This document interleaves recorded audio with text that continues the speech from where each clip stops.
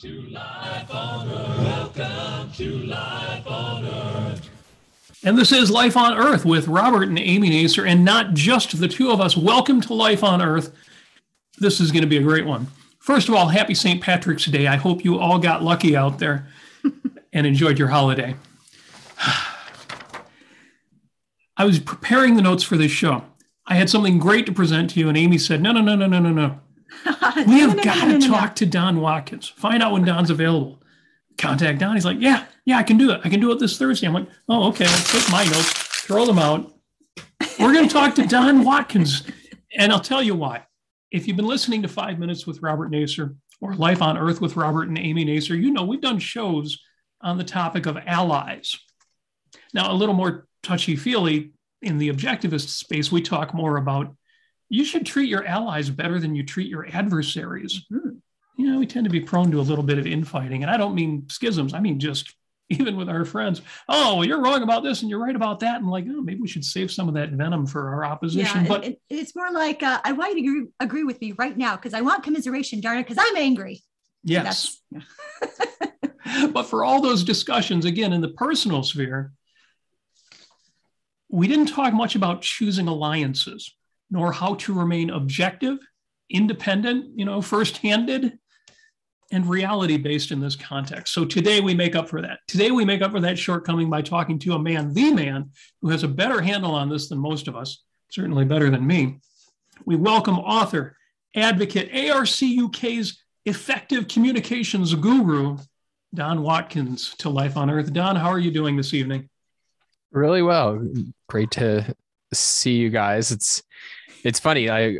We live near each other and thankfully get to see each other personally. So it's a little bit weird to talk to you guys via Zoom, but be that as it may, I'm really looking forward to it. Yes, we could be in China right now or Australia, actually. Well, we had a rehearsal for the format because not only is Don going to talk to us this evening about intellectual alliances, but as a published fiction author, the last time we talked to you was on Zoom as author of I Am Justice. We may mention that again at the end here. Anybody who hasn't ordered the book yet, not only can you get it for $9.99 on Amazon, but right now it's 99 cents on Kindle. We'll talk about that. But first, your essay, How to Choose a Cognitive Subculture, which sounds a little elevated and maybe very intellectual, but then the subtitle is A Guide for Non-Cranks. And that brings it right home. Don't be a crank. Yeah. You open the essay with, to whatever extent you value political liberty, you face a certain tension. You have to defend exercises of freedom that you think are wrong, distasteful, even immoral. Unquote. Now, that seems clear enough to those of us who've debated legalized drugs or prostitution or sexually explicit material or way back when assisted suicide was an issue. It seems that some people, even decent people within the circles that we travel, when confronted with a new or mixed case, such as vaccinations during a viral outbreak, rather than focus on reasonable evidence, we don't trust any of that. And rather than relying on rational methods, we jump to a side. Well, our side believes this, and that's what I'm on board with. So your essay included a graphic of a hot topic at the time. This was February 13th, the Canadian truckers' protest. So in the context of your essay, what was your judgment of the protests at the time? What did you think of all that?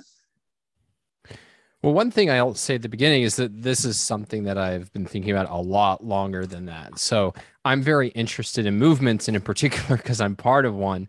And so I remember when I was a teenager, there was a objectivist meetup group in the DC area. And I would later find out like it was associated with like David Kelly and people like that, but it was a heavy libertarian presence. And I remember, even though I couldn't exactly articulate why, being really weirded out by some of the people. Like some of the people every week would come in talking about like the Branch Davidian massacre and everything like this, which had been like a couple years in the past, but like they would, it had a real kind of like weirdness and conspiratorial feel to it. And I remember thinking like, if this is the movement, I don't want any part of it. And thankfully, it turns out that that's not the movement, at least not the movement amongst subjectivists that I respect and am allied with, if you want to put it that way. Now, when it came to kind of this writing this essay, it was spawned by some of what was happening with the trucker protest, but I personally don't have strong views, or let's put it more exactly, I don't have very informed views of the trucker protest. That is, I think it's somewhat complicated, but and I mean, that's illustrated by the fact that people, like Leonard Peikoff, take one sort of view that's very different from other objectivists I admire. So I don't necessarily want to weigh in on that, but what did jump out at me to the extent that I did follow it was that some of the leaders of it were not just anti-vaccine mandate, but anti-vax. Yes. Which I don't regard as a reputable position. And certainly it's not one that I would want my leadership to blur the line between. So this idea that we kind of objectivism is very big, and the distinction between the fact that something should be legal doesn't entail that it's moral. And when you blur that distinction, it leads to all sorts of bad consequences. And just at the persuasive level, you're going to lose all the people who might be persuaded that, yes, you should be free to do this thing, but I don't think it's moral. So I think there's a big difference between somebody who says, like, yes, you should, like, it should be legal to be a prostitute, and somebody who says, you know what, there's no moral distinction between the person who has sex with people based on deep values and admiration and somebody who's like, hey, I'm trying to, make six figures quick. Right. Like, right. And so what I was really reacting to was the kind of anti-vax wing of the trucker protest, and not the protest per se, because I think what I have to say should appeal to people on both sides of that issue within objectivism. Excellent. It makes me think of the expression, I know what I know, and I know what I don't know. And some folks don't want to accept that I know something, but I don't know everything. Well, and that's one of the big points that we're going to, I think, elaborate on as we go. So when I talk about a cognitive subculture, part of it is being really honest with yourself and with others about, like, what I know and what I don't know. So, like, within our little subculture, I'm pretty well known. And so there can be a kind of a certain pressure that you can put on yourself to think, oh, well, I have to have a view and I have to be able to, like, explain this is the right way to think about it. But the fact is, there's a lot of stuff I don't like. In order for me to have an informed view on this issue, not only would I have to gather a lot of facts, but I'd really have to process a lot of questions about, like, when are protests legitimate? When is it legitimate for a protest to violate the law? And how does that apply in this particular case? Like, there's all those kinds of questions. And I didn't do the work, and I had reasons why I didn't do the work. I had other priorities, including the ones that people were paying me to deal with. But I knew that that's the work that would be involved. And so I think part of a healthy cognitive subculture is really striving to be objective about, this is what I know, this is what I don't know. And I'm perfectly fine to say, I don't know. Right.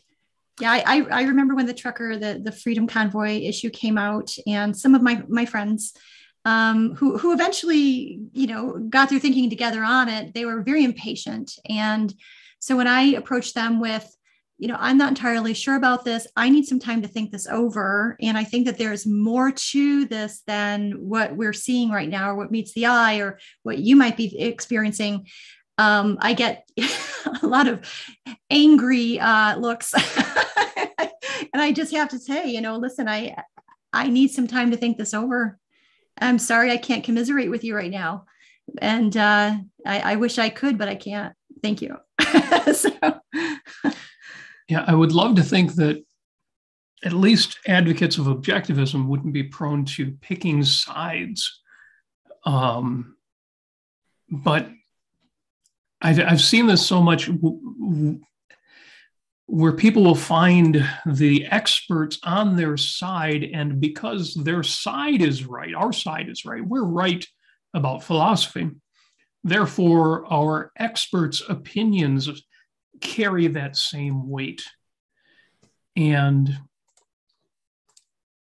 I don't want to use any names to pick specific examples because I don't want to make it sound like I'm criticizing anybody. The point is that, if Don Watkins does take the time to examine the evidence on the truckers debate and says, by and large, the truckers are heroes in this and they should be supported, it would still be a mistake for me to say, oh, good, one of our experts has put the truth out there. And it's so much easier. Again, not blindly following Don. Not that that's a bad idea, but because he is a leader within our movement and our movement is right, therefore his opinion becomes evidence. Yeah. And I mean, I think thankfully it's a little less of an issue than it used to be. When the movement was very small, like if you had a PhD in economics, you were an objectivist economist. Like, never mind, like, are you actually getting economics right? Well, you're an objectivist, so like you're our guy.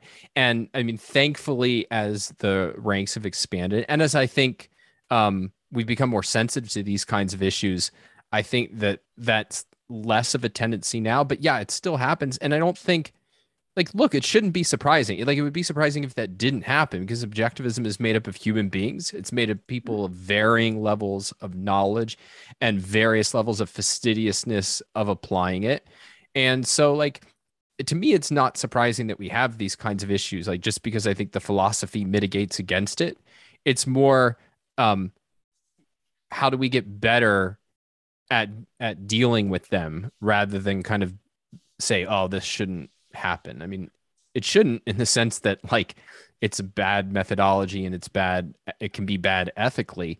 But it's normal. Like, the default way of functioning is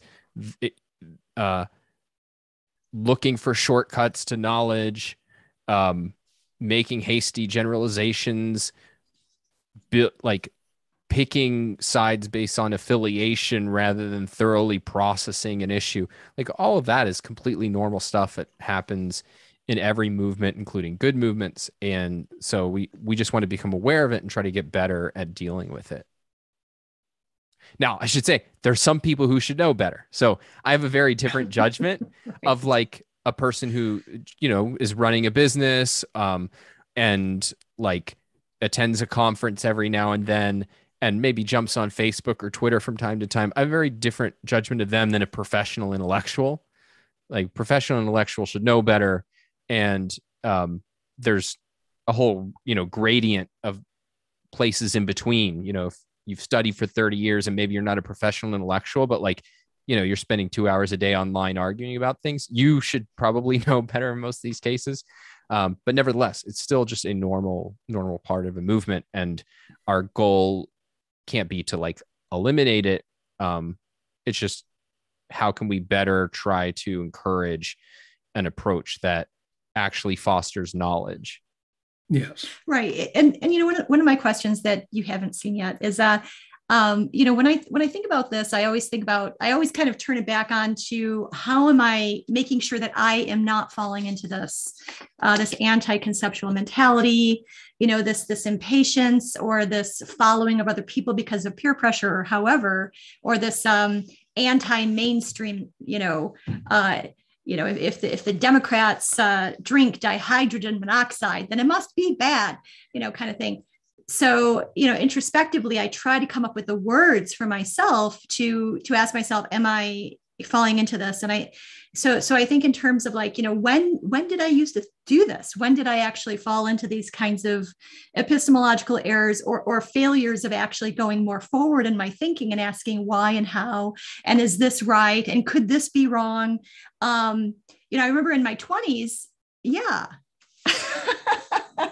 My 20s, you a little more prone to that? Yeah, I don't want to go back to my 20s. I fell into all sorts of traps of being very impatient, wanting the right answers right away, even if I haven't actually thought them through entirely. Even being feeling resentful at the fact that I had to think more than my opponents were thinking. It's really silly, but those are actual feelings that I felt. And those are the actual evaluations that I had because I really wasn't as practiced as I am now in terms of making sure that I'm being as objective as I possibly can be. So, in terms of trying to figure out how to keep people from doing this, you might put yourself in those people's positions. Yeah. I mean, and I think you said, like, the way that you put it is really important, in that you're searching for it in yourself. And the way I think about it is, like, confirmation bias is not something that, like, it's something you have to actively root out. So you have to assume that you're going to fall into that trap of confirmation bias if you're not actively pushing against it, versus, well, no, I know I'm a good thinker, I'm committed to reason, and, like, this is the rational view. But at the same time, and this is what makes it difficult, for many issues, you're going to have a knee-jerk reaction.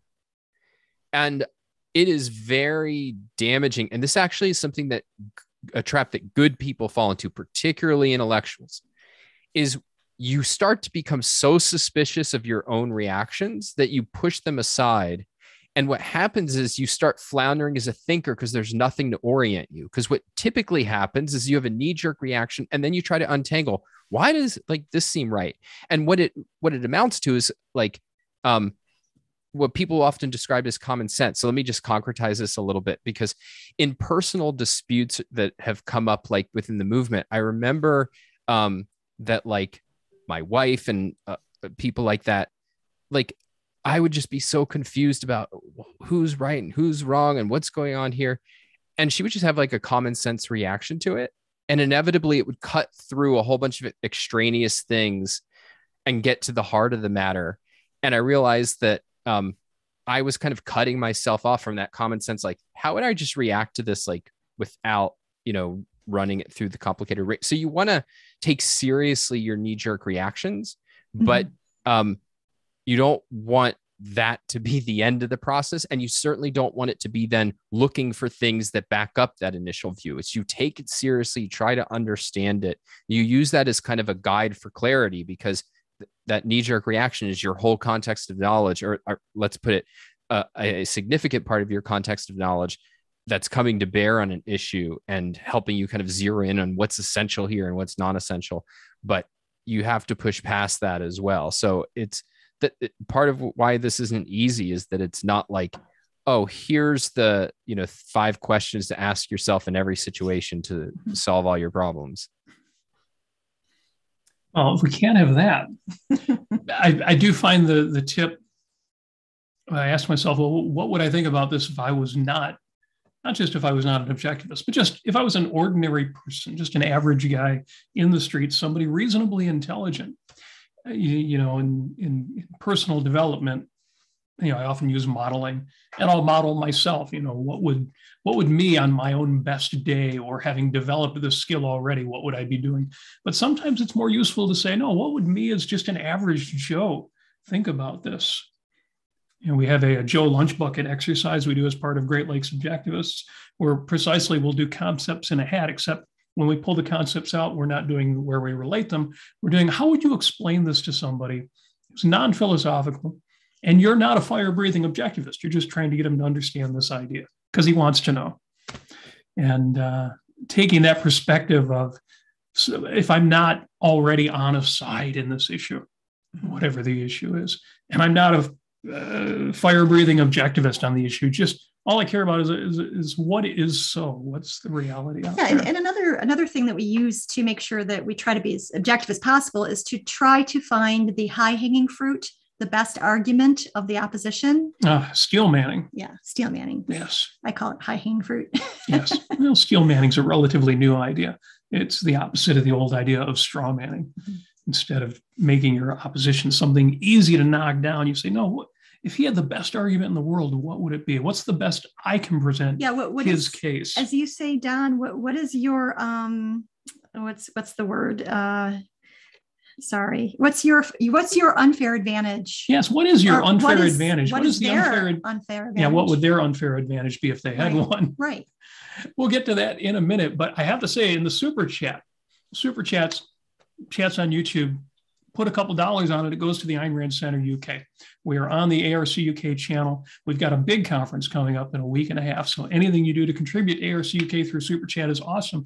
Allison asks an interesting question that we might not want to answer it right away. We may want to answer it as we go here, because I can think how a lot of what you wrote and a lot of what we've discussed applies.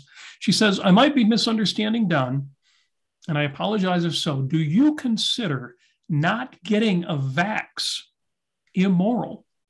I don't see how, unless pushing anti-vaccination propaganda. So what would you say about somebody who says, yeah, I'm not out there being anti-vax, I'm not trying to tell nobody, but I'm not going to get vaccinated? Well, I'd have to know why. Yes. I'm suspicious of it, just based on my knowledge of the vaccines, but there is a level of contextual, that it's contextual and depends on a person's specific knowledge and circumstances. So I'm not completely agnostic about it. Like, oh, that's the same as like saying I don't like chicken or I don't like beef. Like, it's something I'm suspicious of, but it's not like there's, some commandment thou shalt get vaxxed. Like there's some considerations that go into it. Yeah. That was the first thing that jumped out as me is I'm not so much interested in that you didn't get vaccinated, but why you didn't get vaccinated. Yeah. And in general, that's going to be like so I said, we don't have a list of 5 questions, but a really good one is usually like, why? Particularly if you're talking about judging some person or concrete or some choice, is like, I mean, if you think about the objectivist ethics, it's fundamentally about rationality. And so it's not about any particular concrete choice, but the kind of how you make it. Now, there's more to say about that. But that fundamentally the issue is, are you being rational? Not did you do this particular thing? And you can't know that. In some cases, you can know it directly from the nature of the action. And that, I mean, this is part of what Leonard Peikoff talks about in his article, Fact and Value. It's that you can learn a lot about a person's methodology by the particular choices they make in terms of the content of those choices, the ideas that they accept, but that ultimately it has to be rooted in the kind of mental process that led to it. And so for something like vaccination, it's not like embracing Nazism. And so it's not inherently dishonest. So you have to know the why and be open that, okay, yeah, those are legitimate considerations, or even I might disagree with what they did with the considerations, but my view is that they were honest and making like, a reasonable error. So all of that goes into a judgment of a person or a choice. Excellent. Yeah. Outstanding. In that regard, in the show notes that I've posted online at Facebook, link on Twitter, the Ayn Rand Institute's new ideal discussion about the assault on expertise, I thought was particularly good in that regard. So if folks have questions about that afterward, you might give that one a listen. You write about the danger of agreement. The danger of agreement. Mm-hmm. And that seems like a pretty clear idea. There's a real risk of second-handedness, of not thinking issues through for yourself. And then you're right, you can get caught in an echo chamber where you don't question your views and you start to think that some of your lousy arguments are really strong. That resonated with me because I've caught myself once or twice thinking, wow, what I just said, I really didn't back that up. Or in the worst case, I don't even have any backing for that. Oh, yeah. And I mean, you have to think like, I spent 11 years writing about objectivism at the Ayn Rand Institute. And like, that was a real issue that I had to contend with, which is I'm trying to persuade non-objectivists. And now, thankfully, I worked with people who are very cognizant of this issue and really good at devil's advocate and things. But it's super easy for us to think it's hard to be hard on an argument that you agree with. Like, you have to cultivate that skill.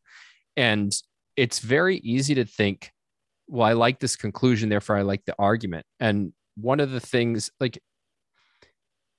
I even think like this is an important thing to do with Ayn Rand. You might think, well, she's right about this, but is this really a good argument? And you have to be open to the fact of, well, I think maybe it's on the right track, or it's like needs to be fleshed out more or something like that.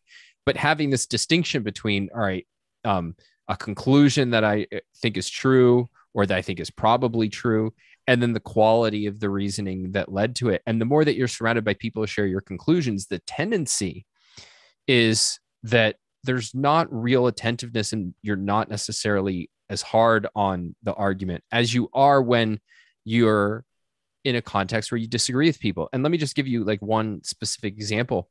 There's a really good book by Julia. I'm trying to Galliff or Galliff. Yeah, Julia Galliff. Called The Scout Mindset. Excellent. And it really is a fantastic book. And it's very relevant to the set of issues we're talking about. But she makes the point that she was writing about she's writing about how do you cope with confirmation bias. And she notes that she heard a study that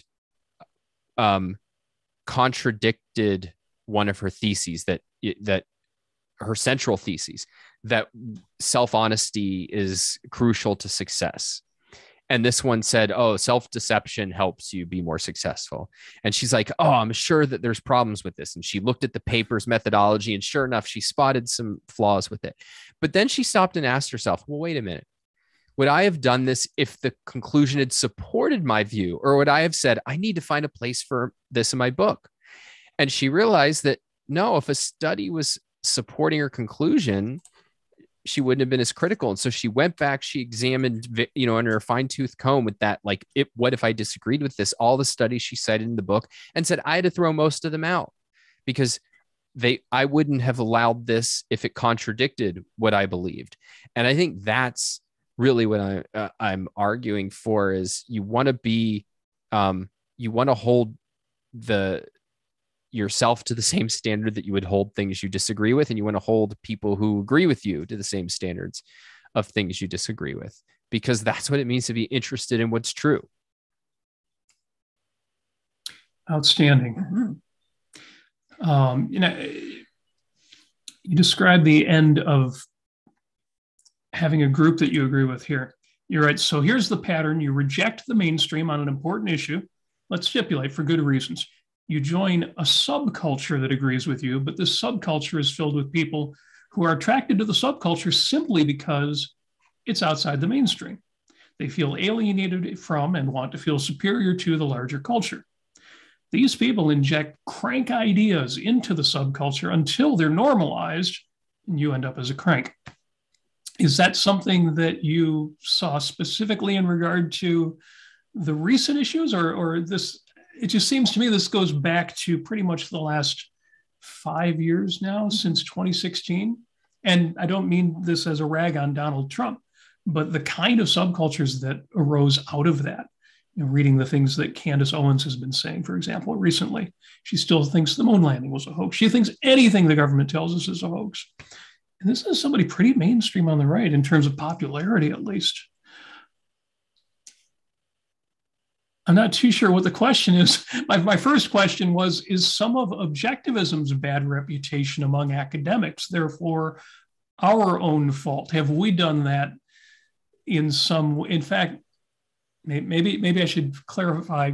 I don't mean to make a direct connection, but we just got another super chat from the Shadow Blade, and he says, what is the best way to pick your battles, especially on social media? I have a bad habit of trying to fight everything I think I could win. Well, remind me of that. We'll come back to it in just a second. But I mean, just to make 1 or 2 points on what you raised before. I mean, the simple answer is, like, as long as I've been watching movements, which has, been 25 years. I mean, I think it happens in every movement, every subculture, and every intellectual subculture. And that's the whole point I'm driving at, is that, like, now I'm focused in that quote on cultures outside the mainstream, where it's rejecting the mainstream. And this is a point Leonard Peikoff has made, and Onkar Ghate often echoes that. And I think I quote it in the piece, or kind of,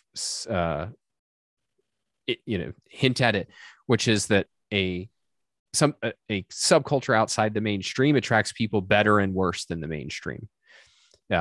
Assuming that it's a true view. If it's just, if you're a Marxist in 1870, like that, that's bad. Like you're probably not getting people better than the mainstream. But in any case, I think when you combine, when you have a subculture that it attracts good people for good reasons, and yet it brings in bad people who inject bad ideas, if that is not policed, and I don't mean like, some authority who's walking around going, no, you're out of the movement, you're out of the movement, but I mean policed by the better people in the movement saying, no, like that is wrong. It's and it's really wrong, and it's bad methodology, and like taking seriously that sort of thing, then it tends to proliferate, and it starts to seem like common sense to most people, particularly, again, the ones who aren't in the people who are honest people who are most vulnerable to it are the ones who are kind of not centrally in the movement. Like, they just kind of will read stuff on social media and like peruse this or that. And they start hearing that kind of thing a lot. No, yeah, that makes sense. So, I mean, I see it everywhere. It happens in objectivism. It's not distinctive to objectivism, but objectivism can do better than that. And that's part of what I was trying to draw attention to is, well, how do you do better than that? And that will get us, I think, ultimately a solution. But to go to the Super Chats question, which remind me what it was. Yeah, he says, what is the best way to pick your battles, especially on social media? I have a bad habit of trying to fight everything I think I could win. It's an interesting question, this pick your battles idea. Are you using that as a way to get out of advocating? Or is it just at some point you can't fight everything? I mean, so we've talked about one question is ask why. Here's question number 2 on our list of 5 that we may actually get up to. We'll see. Which is, what's my purpose? Like that is almost always going to be a fruitful question to ask. And like, all right, is this purpose legitimate? And if it is legitimate, it's going to set the standard by how much time and what context I'll devote to something. It certainly look, in the end, whatever a kind of non-professional does on the side is not going to have like a fundamental impact on the state of the world. So this idea that like, if I don't go out there and kind of set everybody straight, my ideas are going to lose out. Like, it's just not true. Now, that doesn't mean you can't have an impact, but it does mean like, it's a very different context for I can kind of have an impact at the margins, and that's really valuable. And it's certainly valuable for me feeling like I'm efficacious in the world and promoting my values. And like, I mean, imagine if, in a science fiction scenario, like your decision or your actions are going to, you're the chosen one. And if you don't live up to it, like, the world will collapse. All right, well, then you better go out of your way to live up to it. So it's all dependent on your individual purpose. And the reason I stress that idea of like, don't put too much weight on it in terms of its practical impact in the world was to say, like, if you're doing it because it's important for me to put some time into promoting my values, it's a fun way to clarify my thinking. It's, it is a way of me testing to make sure that my arguments are as strong as I think they are and not fall into that kind of, confirmation bias we've been talking about. Like, all those can be fine reasons, but you'll notice that then puts a cap on it. If my goal is just to make sure that like I've steel man my thinking, then I don't need to like beat this guy into submission. I might have an exchange back once or twice and see, all right, what's the argument against my argument? Yeah, that's not very good. And then once they're not making new arguments and it's devolving into hostility and everything, then I can just leave it aside. And I don't feel like, oh, he got the best of me or something. It's like, no, I got what I wanted to get out of it. I got to test my arguments and, see how they went. I mean, my basic rule is, with very, very few exceptions, I'm never going to have an exchange, an argument online that goes back and forth more than twice. And that's because like arguing arguments don't move the needle.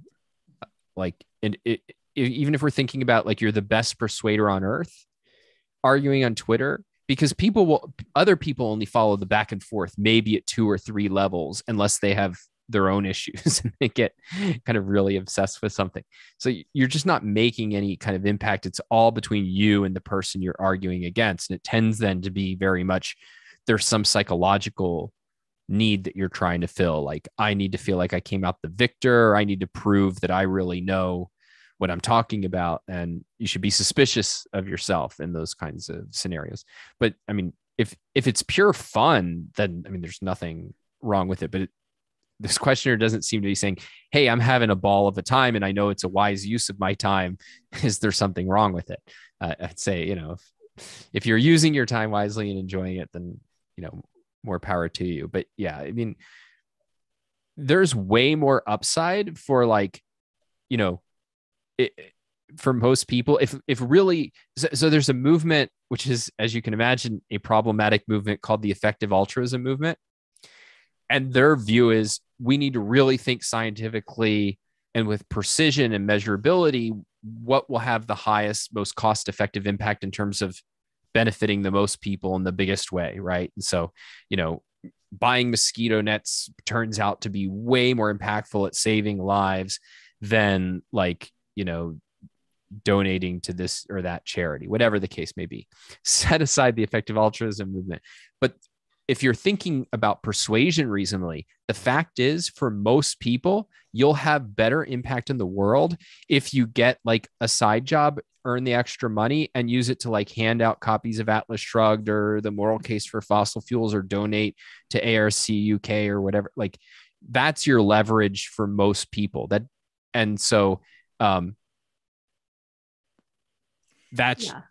You should just really be easy on yourself in terms of what you're trying to get out of arguing. That is one thing I would never have thought of, is how would you apply the effectiveness model that effective altruism uses to effective objectivism advocacy? I'm not even necessarily saying that you should, because we're egoists. So part of it is, how do you enjoy promoting your ideas? Right. And if you don't want to deliver pizzas in order to give copies of Atlas Shrugged out, then you shouldn't do it, even if that were more effective. But I just wanted to hammer home. But that's why I love it, is because it makes the point that, but this isn't a selfless advocacy. This isn't just, how can I change the world in that, 0.002% of the way that everything I could possibly do is going to, it's going to have that little impact. And that can mean a lot, as you suggest. Yeah. But my point is, and I think you agree with this, in any given moment, you should know your purpose. What am I doing and why am I doing it? Right. And your end in that regard is it that little tiny slice? Well, that matters. A little change of the world, or even a dozen people that I helped them on their journey. But it's got to be an end in itself. That's, for me, politics. The way that I engage in politics, and I engage in politics more than the average person, but it's got to be an end in itself. I'm not necessarily going to change anything. Even when it comes to changing minds, I'm mostly planting seeds. When was the last time you had a debate with somebody and they said, oh, that changed my mind on that? It happens, but it's rare. You plant the seeds, you put the ideas out there, and of course, you're also talking to the audience. But that argument, that discussion, that debate, that conversation needs to be an end in itself, or you shouldn't be having it. Yeah, 100%. Yeah, I mean, speaking of effective altruism, and we've actually witnessed, people who are Ayn Rand fans or call themselves objectivists are altruistic in terms of beleaguering and just beating themselves up about how they need to change the culture. And I mean, they basically kind of descend into a sort of cynicism. Are they doing enough? And berating other people around them, other objectivists around them, for not doing enough. Or you must ally yourself with these other objectivist groups, or, not to get into that, but, or you're not doing enough to spread the cause of objectivism. And I've seen that, and something to watch out for. Unearned even if it's guilt. Yeah, unearned guilt, and it's something to watch out for. Even if you're just playing around online and seeing somebody's wrong on the internet and trying to correct them. And again, I mean, you have to understand when you're trying to convince somebody and you're trying to persuade somebody, it's best to know them first and talk to them in person. If you're online, you have no idea who they are. And so, when I engage online, I'll just say this, when I engage online trying to be persuasive, I always start off my sentences with, you might consider, this particular assertion. You might rethink what your argument is, or your argument might be better if you think in terms of, in this and so on. So I use kind of the power of suggestion with people. Yeah. Well, even that's a little more aggressive than just, oh yeah, that's what you think. Well, here's what I think, as opposed to you should think. But yeah. I'll tell you what, Allison is in with the super chat again. I should mention, those of you who are super chatting, again, I said you're supporting ARCUK. If you want to support them even more and get access to content like Don Watkins communication boot camps that the average man on the street doesn't have access to, you should be a member of ARCUK. Go to AynRandCenter.co.uk. Center spelled the British way with the RE at the end. AynRandCenter.co.uk. Link will be in the chat there. Sign up. It's £5.99 a month. Granted, that's $7 or $8 US. Totally worth it. You'll get access to some of the material from Don that nobody else gets to see. Similarly, James Valiant does a Sunday morning workshop only available to members. If you're coming to Ayn Rand Con, you'll have access to things that only members can do. So sign up and support the organization. But Allison says, and I kind of get this, she says, I disagree to a point. I know plenty of people that got into objectivism because of Mark's feed. Not everybody knows, because not everybody is head over heels in love with Mark Pellegrino like some of us are. But I know plenty of people that got into objectivism because of Mark's feed. He's passionate about it, and that's his strong point. Well, maybe we can do a separate episode at some point, because there's this complicated thing in persuasion, and I'll just name one aspect of it, which is there's kind of modeling like truth above all else and kind of the patient approach that Amy's talking about. But there's also kind of like modeling a sort of confident, inspirational sort of like he's battling for his ideas. And certainly if you're trying to gain a wide public platform, the provocativeness and so on gets more attention. And so the way I think about it is that both approaches are totally legitimate, and you should really kind of pick your approach based on your purpose and your personality. They both have positives and negatives, but if you separate out sort of the persuasive side of it and you're just focused on what you want to cultivate, the mindset of I'm interested in what's true and I'm going to hold myself to high standards. However, you kind of position yourself in a public disagreement. That's what we're really talking about here. And I think Mark, part of why he's such a good champion for the philosophy is that's the kind of guy he is, that he holds himself to high standards. And even though he'll go out there and battle and duel and, be provocative and everything, at the end of the day, that's coming from somebody who takes ideas seriously and is really interested in getting at what's true. And so that's really the important thing. And then the rest of it is more kind of persuasion, strategic sort of considerations. Yeah. And what I see in Mark that I don't see in other firebrands, people who aren't quite as effective, is when you watch Mark, you know what he's fighting for. Whereas people who fight in anger, Mark can get angry, but you know what he's angry about. You know what he's actually fighting for, as opposed to people who are just angry because of the left or because of the right or because whatever it is they're angry about. Mark isn't just angry. He's passionate, and he puts that to good use. It helps that he's incredibly good looking and all the women want to be with him and all the men want to be him, but he's got that passion. He's got the positivity. I don't mean positivity. He's fighting for something. Right. And sometimes I think as objectivists, people throw the label objectionist at us. Occasionally, I think that's earned, and not Mark at all. So Yeah, he's got the passion. He's very good at what he does. And yeah, I certainly wouldn't say that, yeah, nobody should be spending a lot of time and energy fighting philosophical battles. For some people, that's their passion. That's their hobby. It's where they want to spend a third of their time when they're not working. And for some people, it's their profession. And it's where they want to spend 70% of their time, all the time that they're working. So I certainly didn't mean to make a blanket statement that, yeah, everybody should be at the beach and nobody should be fighting for ideas. So back to your wonderful article. Oh, wait, Don. I'm sorry to interrupt, but there was just one point I wanted to make along those lines. This is very small, but so I don't think about like changing the world or anything like that. Mm-hmm. I think about changing my world and holding it in those personal terms.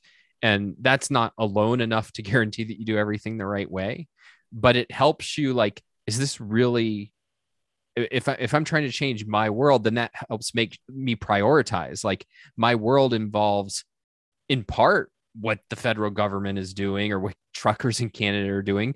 But a lot more of my world involves how are my relationships with my friends and my work and my wife and my kid. Like my world is going to help me keep my hierarchy of values in balance. Absolutely. Yeah, you've got to have some connection, and not just because you watch CNN or Fox News, but you've got to have some connection to what you're fighting for. They actually have to be values in your life. Thank you, Allison, for saying we are the best looking here. We know better, but we'll take it. I will take it. Thank you very much. Yeah, Chandler had a very funny comment with regard to mosquitoes and effective altruism. He said, you can kill mosquitoes with Atlas Shrugged. You could. If somebody won't listen to reason, you throw a copy of Atlas Shrugged at their head. That will be more penetrating. I've got to get to this question because we are well into the hour and we've covered a lot of great stuff already, but there seems to be more of an angry, you're either for us or against us than ever. That attitude of, if you're not on my side, you're the enemy. And it's getting harder to tell who are the followers and who are the rebels. We did an episode called Blind Followers or Blind Rebels, obviously to make the case that the blindness is the common denominator. In judging an individual or in judging a movement and executing on that, you said you have an unfair advantage. And I think I've heard you use this phrase in the context of when you were working with Alex Epstein too. What is your unfair advantage? What is the unfair advantage that you've got? I don't have it. I don't have it across the board. Part of what I was arguing in the piece is that on an issue like climate, I do versus like, I give the example of like, is this guy in physics a crank or is he not? I don't. But like on climate, I mean, I have a philosophic framework, and then I have I put in the time to really know the facts.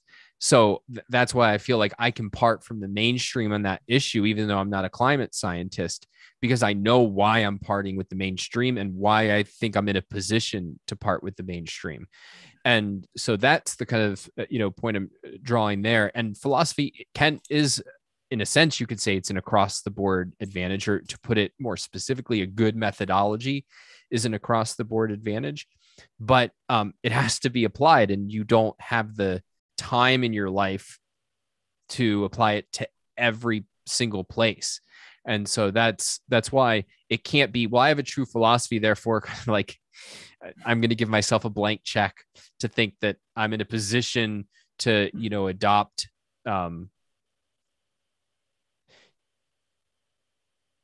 that can't be a reason to think that my conclusions are necessarily more rational just because I have a rational philosophy. It's having a rational philosophy, really understanding it, and then doing the work to apply it to a given area. But yeah, I mean, there's plenty of places where like I have no advantage at all. And I, in general, then don't have strong views there. Or if I have to take a certain kind of action, I'm going to defer to experts, though not blindly. And I mean, that would take us longer than we have here, but there's a whole art of how to rationally consult experts. Greg Salmieri has an amazing talk on it. Alex Epstein's new book that will be out in a few months on fossil fuels, our fossil future, has a lot more to say about how to actually consult experts the right way. And so, but yeah, I mean, that's sort of how I think about it is, I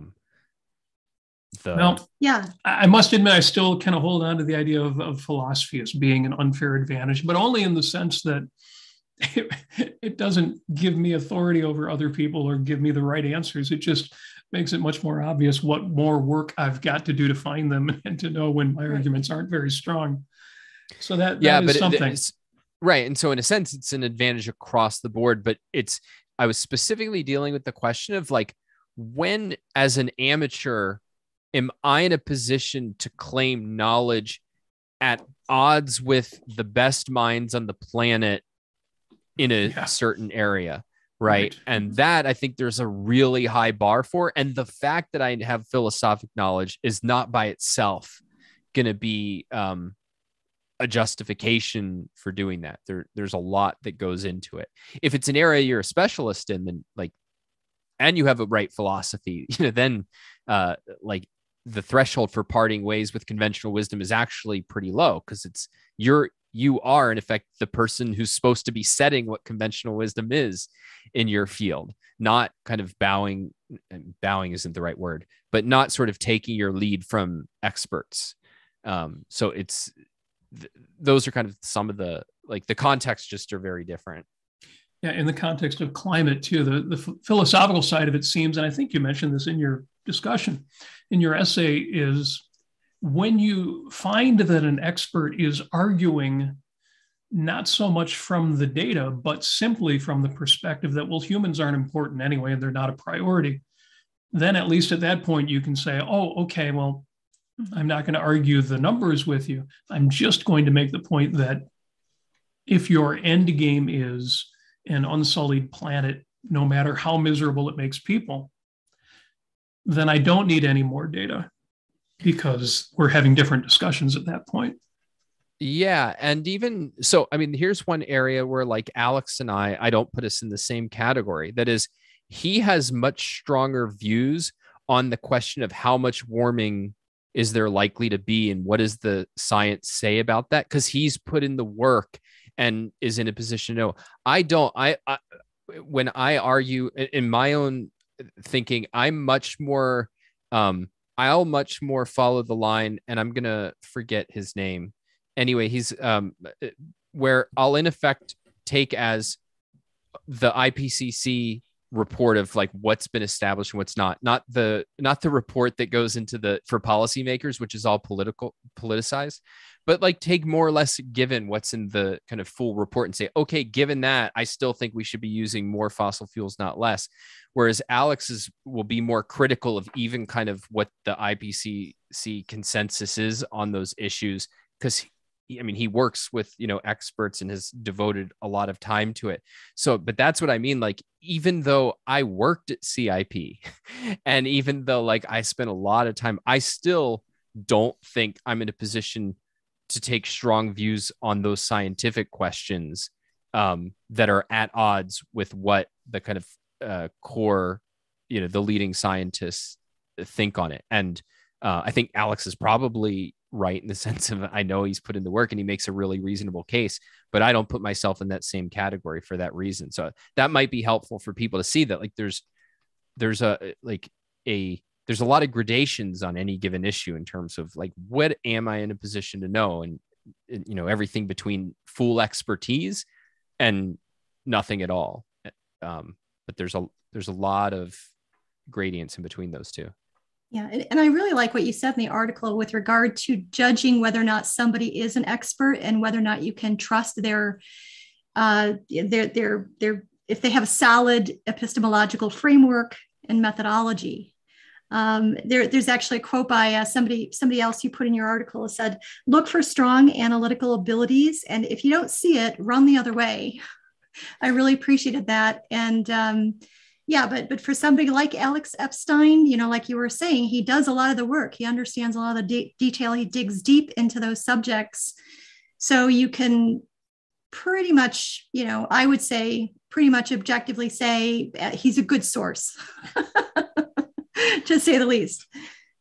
Yeah, in particular, what the way that he positions himself, which is right. He's an energy expert, and he's a guide to the other experts and so-called experts. In other words, he's kind of taking your hand as a philosopher and saying, how should you process these various claims? And so it's a really helpful orienting lead to now, if I really want to understand this debate at a deep level, he's given me the tools to kind of look at what the experts are saying and who to take as a real expert and so on. And again, there's a big difference between what are my views as a private citizen and who I'm going to vote for versus like I'm Don Watkins doing work as a public intellectual. What am I going to, publicly advocate for? So, you have a much higher threshold when you're going to be a kind of public champion of a set of ideas. The kind of level of work you have to put in is just so much greater than, hey, I just need to know how to vote and like what should my general kind of policy view here be? Excellent. Yeah, excellent. Well, as we get to war, there's a couple things I've got to ask before we get to the end of the hour. All right, I'll try to keep my answers short. And no, that's all right, because these are completely off topic. Because I think we've made a great point, and people need to read your article. Again, it's in the show notes with links to other related articles. You had a great discussion with James Valiant about chapters 3 and 4 from Philosophy Who Needs It, where she spoke about the missing link and then the lone wolves, what was selfishness without a self. Those links are in the show notes. Folks need to give those a listen. But there's also that ARI discussion about expertise.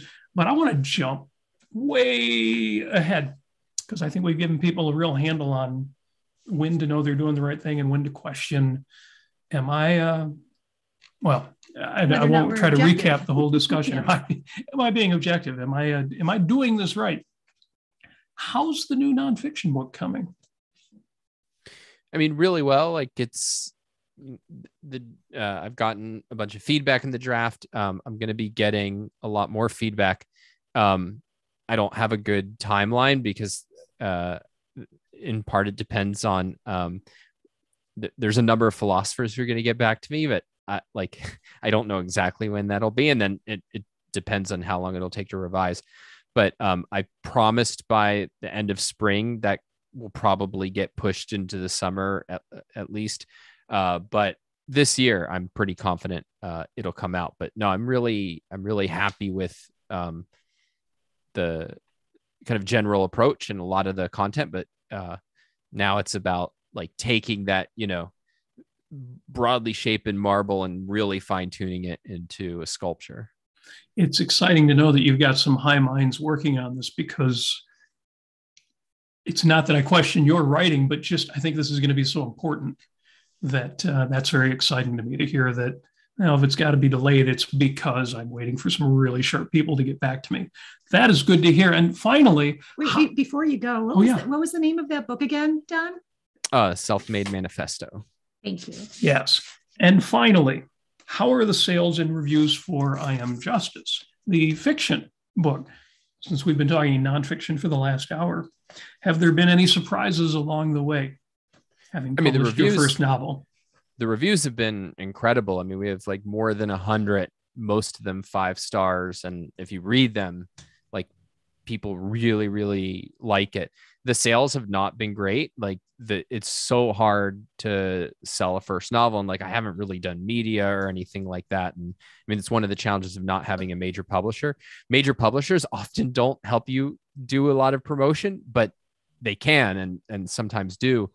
And so it's the marketing experts that I've talked to in the, past month or two. I mean, basically their view is that there's really no substitute for pumping out a lot of books in a series and then using price promotions and advertising in order to drive sales to the first one, which then leads sales to the later one. So it's mostly going to be a long game. But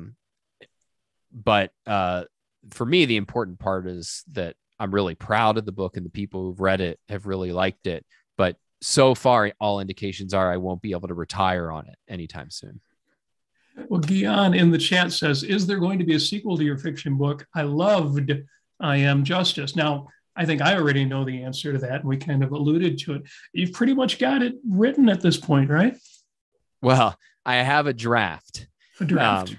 But we'll see, what it takes to get it to a fin. I mean, I really like the draft, but there's a lot of hard work to do on it. And unfortunately, like that just has to go in the back burner until I wrap up Self-Made Manifesto and some other kind of exciting work announcements I'll be making public in a few weeks. So it is not forgotten, but I was hopeful I was going to get it out this year as well.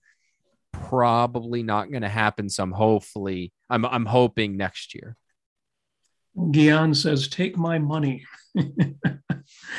Outstanding. Well, this has been a great hour. I especially appreciate talking about that essay. Again, links to it are in both the announcements and the show notes. Anybody who hasn't read it yet needs to go through it. I must admit, I haven't read everything on your writing website, and I'm working my way backwards because it's so good. If anybody's not yet aware of donswriting.medium.com, there's an unassuming name for a website, donswriting.medium.com. You think, oh, it's a guy who's pushed months of his writing up. This is so good. And and you also have an email list. So how can they get on your email list? Yeah, I mean, that's the best way to stay in contact is to go to donswriting.com and all one word, and sign up for the email list. They'll get like this series on persuasion, an email series for free that I think is really good. And I used to publish the newsletter every week, but right now it's at every month just to accommodate everything else that I'm doing.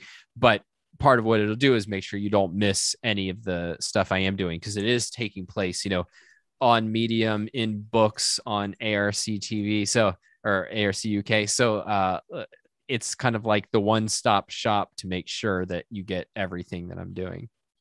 This is what being a professional intellectual looks like in 2022.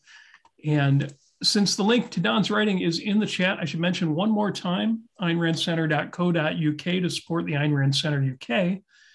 We'll be there next week. We'll be there in person in a week and a half. Oh my gosh, looking forward to that. Don, you're going to be in London too, aren't you? I will not. I'm actually going to be in Florida. Oh, okay. Wow. Well, okay. I guess we'll have to catch you on Zoom then over the long distances. If anybody wants to keep track of what Amy and I are up to, robertnasir.com. Yep. Everything you need to know about me is there. It's a plain page, not a whole lot of stuff, which makes it real easy to find my Facebook and Twitter and all that good stuff. Don, this has been a great hour, and we're not quite done yet. We're going to jump over to Clubhouse. So anybody who's available to come chat, if you had a question that you asked in the chat but didn't throw money on it, that's okay. You can come up on the Clubhouse stage, talk to us then. Don, thank you, and we will talk to you in a bit. We'll talk to everybody else. TBA, what's going to happen with the schedule over the course of, is it a week and a half from today? Yeah. And it's going to be exciting. Thank you so much, everybody, for being here. We will see you on Clubhouse. Thank you, Don, and everybody have an outstanding St. Patrick's Day. Go out and get lucky. Thanks, Don. Thanks, everybody. My pleasure.